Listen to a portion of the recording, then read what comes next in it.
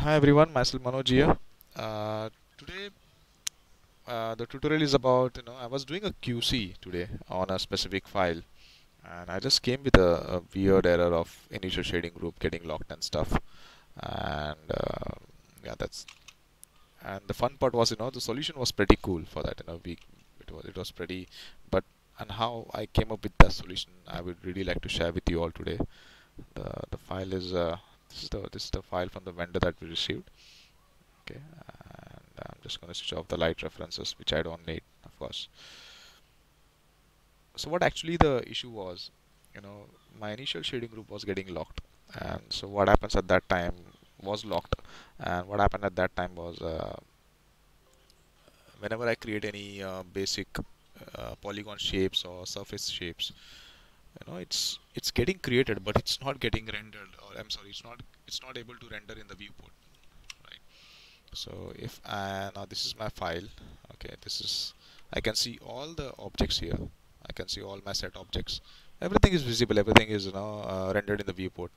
But the moment I click on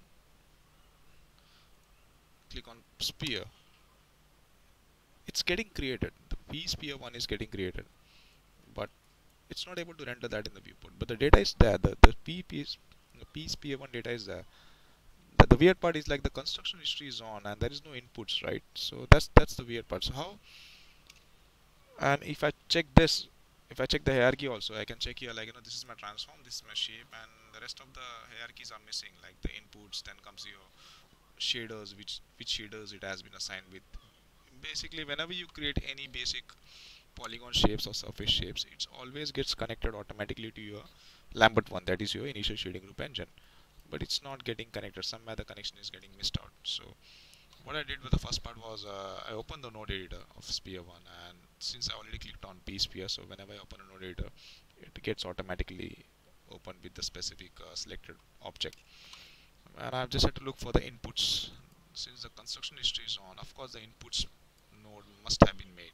So I have to look into the DAG set objects of, oh my god, so much histories. Cool. Yeah, that's weird. Yeah, p sphere, yeah, p sphere 1. So I'm going to drag the p sphere 1 here, and I'm gonna connect the output of the attribute to the input of the in mesh of psphere1 shape. So the moment I do that, I can see here that my psphere1 is visible now. So now my sphere is visible, but it's looking green. The reason why it's looking green, because it's not assigned with the default Lambert one, or it's not been connected with the default Lambert one, of course. So what I'm gonna do is I'm gonna drag my initial shading group of Lambert 1. It's gonna take time. I'm gonna search here for Lambert 1, show, yep, graph network, initial shading group, and I'm going to drag here this. So how the connection is, basically the first comes your inputs, and then comes your shape nodes, and then comes the SG group connections. Like, I'm gonna connect the INST. Just ignore this weird blue line, please. I'm just gonna connect the INST OBJ group. I'm gonna search for INST OBJ group. INST OBJ group. INST, where it was here. Yeah, it's here. So sorry. And I'm gonna connect this to my DAG set members. Okay, that's weird. Now it's not getting connected because I think that must be the lock node which has been creating an issue, as I told you before. Yeah, see, it's showing the error here. The attribute initial shading group DAG set member 0 is locked and cannot be connected. That means it's not able to accept any new connections because the because my SG group is completely locked, right? So this should not be there. When you see this, guys, and if you click on unlock, if it's not getting unlocked, that means there is a lock node on the specific SG group connection, or on the specific SG group, or on the specific node itself. So what I'm going to do is, the best way we can do is, you know now this initial shading group is made according to your interface, right? This is made according to your interface. So if I click on new Maya, and if I now click on initial shading group, now this is my initial shading group here. Now see, this is not locked. By default it's unlocked. So what I'm going to do is, if I import the file in this, it's gonna take the settings of initial shading group as per the specific interface. Like if I import now, let me import the file. It's gonna take the settings of the initial shading group of the specific interface now, and what it's gonna do is it's gonna be not keeping it as locked. It's gonna be keeping it as unlocked basically. So even if I create any sphere now, it's gonna be visible because it's you have not opened that specific file in the interface. You have just imported the elements in the interface with the default settings of your shading group engines, then your default render layer. So it's basically been imported. That's all. So it's just taking the setting of the specific interface. Now since we have opened the file, everything has been working according to that file shading group engine, right? Now according to that specific file information which has been saved, and it's taking those data according to that way. So what I'm gonna do is, yeah, as he was saying, yeah, it's not connected, it's still showing green, right? So what we can do is we can just select this and assign a lambert also, so we can see. But what happens if I create another sphere now? It's not getting visible. That's because again we have to do the connection. That's because my initial shading group engine is locked, right? So like we cannot do, we cannot keep on connecting, open the node editor then keep on connecting. That's going to be haywire, right? So it's the best way is what I came up with the solution was, let's open the file in the text editor, like in any node, any readable format. Let's open the file in notepad plus plus, and let's look for the specific lock node, because uh, that's what is creating an issue, right? So I'm going to search here for LOCK and capital node, and the moment I click here, it's searching. Yeah, this is lock node, but this is for the specific reference, but which is of course for the reference lock node has to be there.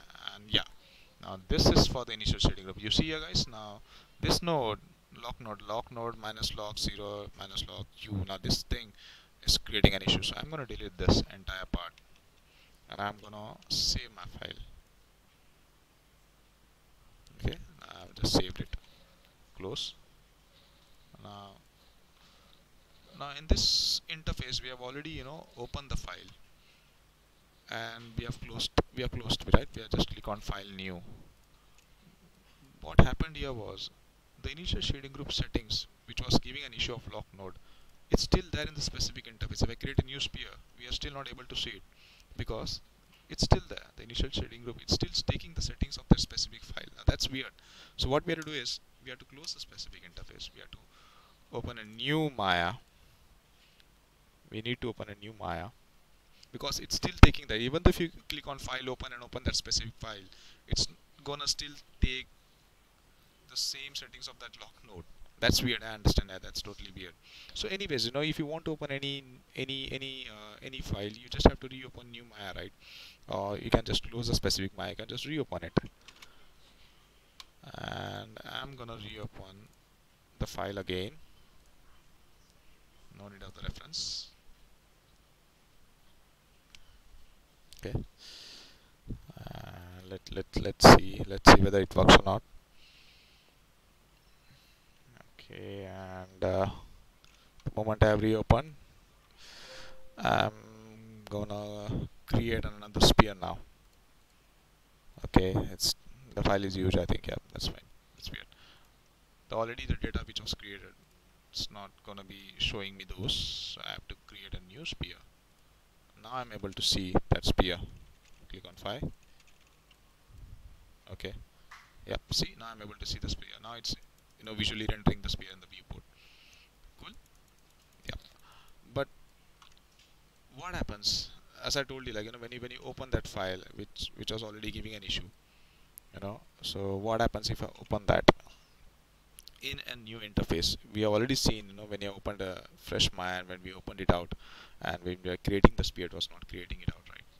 But whatever data it was there, according to that lock node itself. So it's not going to refresh those. It's not going to refresh those inputs basically. So we have to reopen in a very new interface, with the lock node removed, and then whenever you create any of these poly shapes or surfaces, it's gonna be visually visible or visually rendered in the viewport. So that one lock node was creating an issue, and otherwise, you can open a node editor and just do the manual connection, which is gonna be a heavy part in the. You cannot just keep on creating spheres and cubes and then connecting it through node editor. So that's gonna be weird. So that's the one way. Or what you can do is you can open a new Maya. You can open a new interface, a totally new, fresh, new Maya, and just opening a new interface, and then you can just import that file, and you can just start creating spheres. So the either of this, either you can delete the lock node from Notepad editor, or you can just open a new Maya and import that specific file, and then you can save the file, and then it should not be giving an issue. Then it should be like overriding with the initial shading group engine of unlock with that specific interface. So that's how I know I'm using the term interface very commonly here, but yeah, that's like when I'm talking about interfaces, like you entirely this is my interface, you entire new this is one interface, this is one interface. That's what I'm talking here. So that's what I'm talking about when I'm using the term called interface. That's a user interface, like UI, we can say. Cool. So yeah, basically when there's a lock node, so guys, be careful. Try deleting it out from the when there's a lock node in your initial shading group. Try deleting it out. It should not be there. Or you can just open a new interface or Maya, and then you just manually import the specific files, and you can start creating out your shapes nodes, and then you save that file. So it will be overridden with your unlock, basically unlock initial shading group engine. So that's all, guys, and hope this was helpful, and hope if you get such kind of issues, you just try connecting it first with the node editor, so that you actually understand how the hierarchy works. This is how the hierarchy has to be. You see here, this is how the hierarchy has to be: the transform shapes, then your inputs or your histories, and then comes your shaders, whether it's Lambert 1 or whatever shader you are assigning with. Like if I'm assigning Lambert another, it's gonna be Lambert 25. That's Lambert 25. Cool. Cool. So that's the reason why I opened node editor, and I was just showing you the manual connection, how it's getting connected. That's how the hypergraph hierarchy works. And that's all, guys. So hope this was helpful, and we'll be sharing up more and more QC errors, whatever I'm escalating with. And so keep sharing, and knowledge has to be shared, right? So yeah.